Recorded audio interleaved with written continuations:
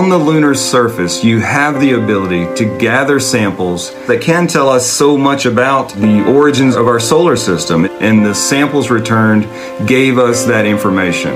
That was what Apollo 14 did that was so trailblazing.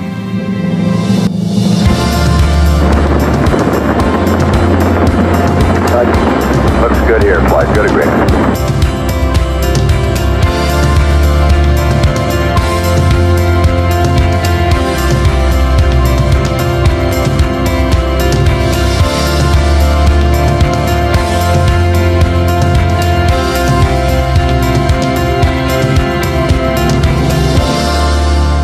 We better back off here and think about this one, Houston. Roger. They continue to believe that this mission might never get started, and Mission Control was pretty convinced it wouldn't either. First attempt, dock, couldn't get a hard dock. Second attempt, third attempt, fourth attempt, fifth, and a sixth attempt. 2 hours.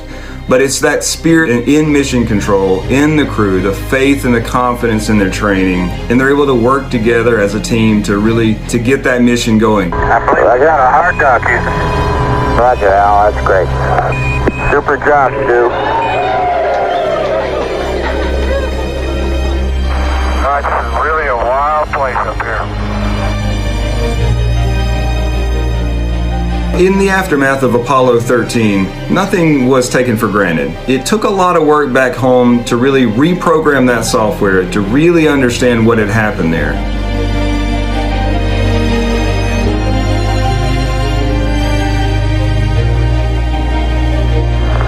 We're on the surface. Okay, we made a good landing. That was a beautiful one. We landed the slope, but other than that, we're in great shape. Yep. Right on the landing site. Looks like you're about on the bottom step and on the surface. Bedford, old man. Hamlet's on the surface, and it's been a long way, but we're here.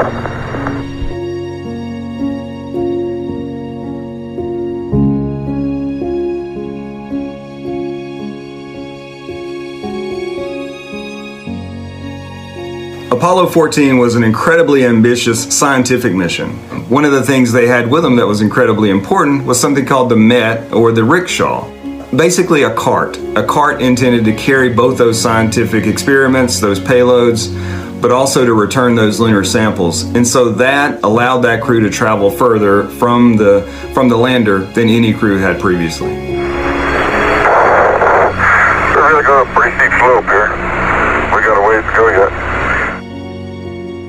Like any good navigator, the astronauts brought with them the maps that they needed. But there was a problem with these maps. These maps had been shot from the air, and on the ground, that lunar landscape looked quite a bit different. Nothing like being up to your armpits in lunar dust. They found themselves in valleys that were deeper than they thought. They found themselves working up hills that were higher. This was an exploration at its finest. Well, I'm going to try a little sand trap shot here. That looked like a slice to me, Al. Here we go. And one more. Miles and miles and miles.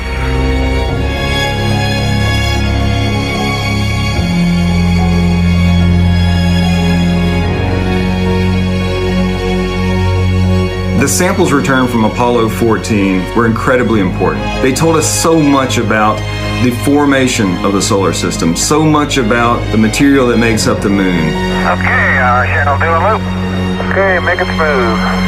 And around we go. Show us a little style.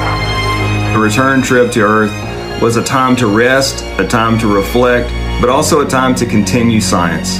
A major portion of that journey home was conducting microgravity science, something that today we do on the International Space Station every day. That was really a new way to think about what would the value of space be. Apollo 14 achieved all the science that it had hoped to achieve, and it pressed the boundaries of space exploration in ways that future crews would build upon. And as we prepare to go back to the moon, we definitely follow in the footsteps of these brave crews that went before us and build upon the scientific information that they returned.